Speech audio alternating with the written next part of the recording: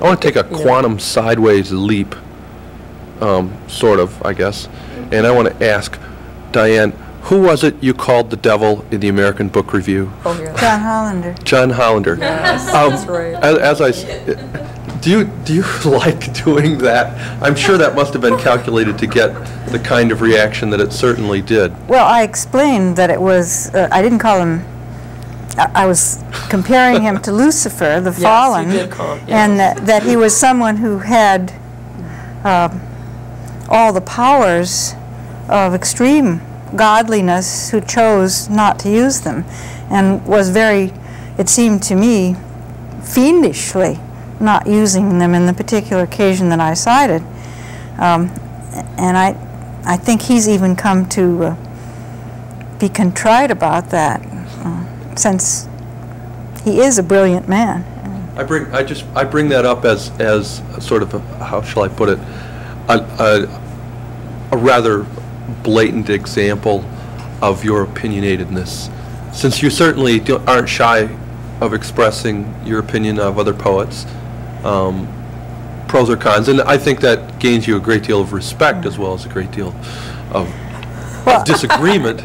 I was writing an article about the state of American poetry, and I cited an occasion where a very prestigious man with a lot of power and a lot of reason to feel that the world loved him behaved in a very fiendish way, because there is a kind of craziness in the world of poetry right now that makes even people in godly positions seem to fear their shadows. And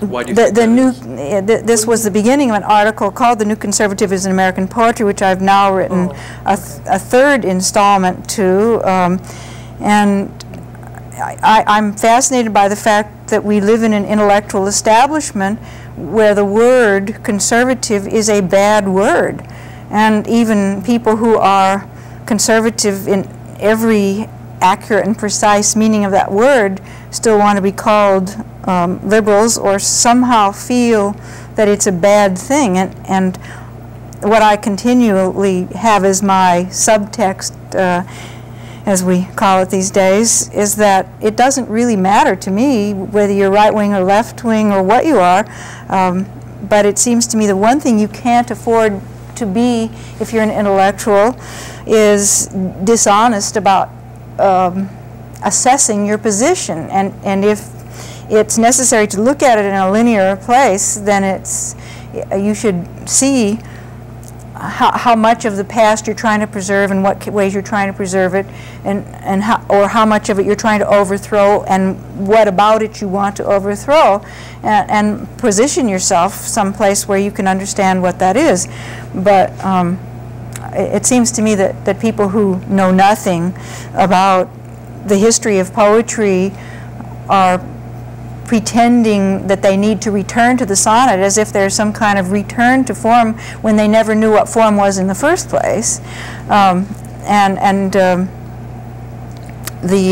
case of John Hollander was a man who was ridiculing free verse as if somehow it was an occasion for people to have orgies in universities, and certainly he's a man who knows better than that, and sort of was behaving like a fallen angel, catering to a strange version of dissatisfied academics in the audience who are happy to titter at his kind of dumb jokes about all the illiterate and practically unwashed and stupid poets who were teaching in universities. It was a maddening occasion. I did bring that up for a reason. Yeah.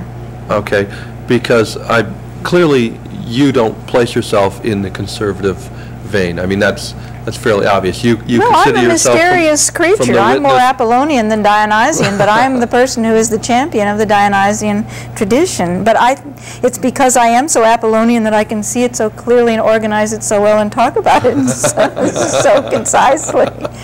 I mean, the irony is that someone like John Hollander feels envious of the so-called unwashed like myself, when he teaches at Yale and he wins prizes and he has a kind of success that we unwashed will never have. Well, there's success and power, of course, which are two different I was going to mention issues. power, yeah. Right? I mean, it sounds like... Well, he has far more power than certainly I will ever have. In his poetry, would you buy that one?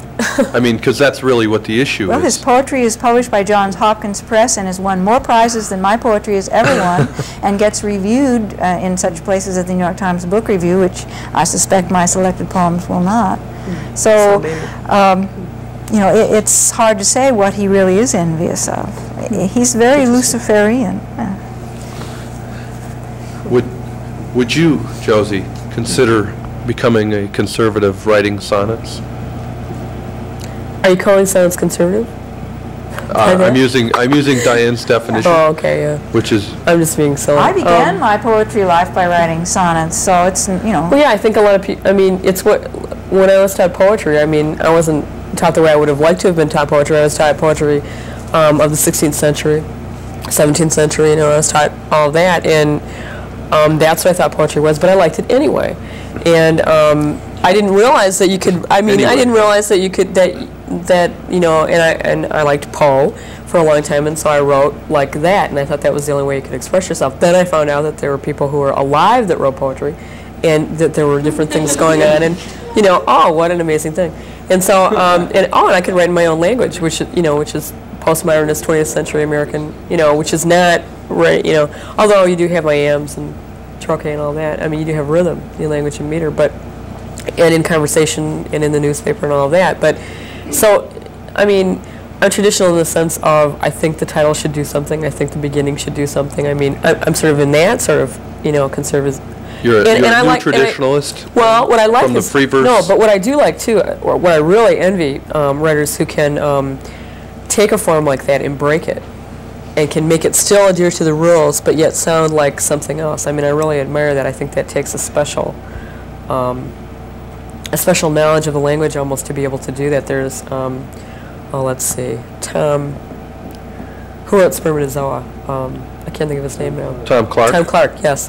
And that's a sonnet, and it's nothing like other sonnets, and it breaks the form in a sense, and it does it that by itself. For myself, I like to think that the form comes out of the content a little bit, but if I use repetition or something, but I admire people who can take the tradition and change it. But you don't really have any great need or desire to do that? I've tried villanelles, even recently. I don't mean in terms of trying. I mean in terms of clearly there's a move back in a lot of published poetry to traditional forms. But even if you look at like 𝑘𝐻𝐴 Kennedy, who's pretty conservative in his writing in that sense, he still writes well. He still writes comparisons and metaphors. He still writes, there's still things like that work in that sense that are traditional things. I mean, I'm for the new, of course. I mean, because I want to see what's going to happen, more or less. But I don't see a need to, like, if you don't write sonnets, then you're not a real poet. I don't think that's valuable, just to say that. It's kind of a nice and interesting twist on the great unwashed who feels a poem has to rhyme, kind of thing, which we've gotten used. But it doesn't mean that rhyme is totally terrible either. Of course not. You can swing both ways. I don't mean there are no standards, though.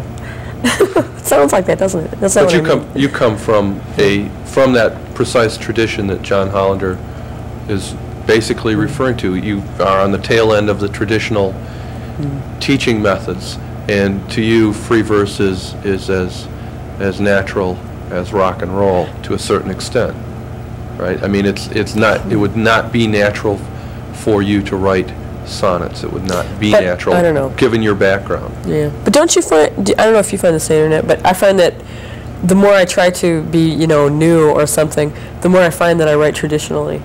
When I look at forms and the subjects and things like that. Do you find that? I think it's an interesting. Almost the more that I try to be experimental, the more I'm, I mean, lately I'm looking at it that way.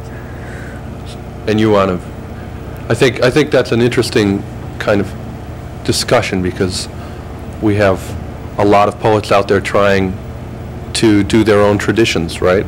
That's what we're talking about. And it's a matter of where you're placing yourself within the spectrum. We have Diane allying herself with a Dionysian, right? Well, and we have no, she's. We have Josie. Well, I'm probably more like Walt Whitman than Emily Dickinson, although. I think so. Don't you wish you could do Emily Dickinson? That's what I mean. Yeah, I guess that's what I. Well, I don't think my poetry is that different from Emily Dickinson, but if I had to say that I came from one line or the other, it's the Dionysian. Yeah. Okay. Well, I'd say the line we're from here is from Couplets, Michigan Poets on Poetry, here live from Buckham Alley Theater.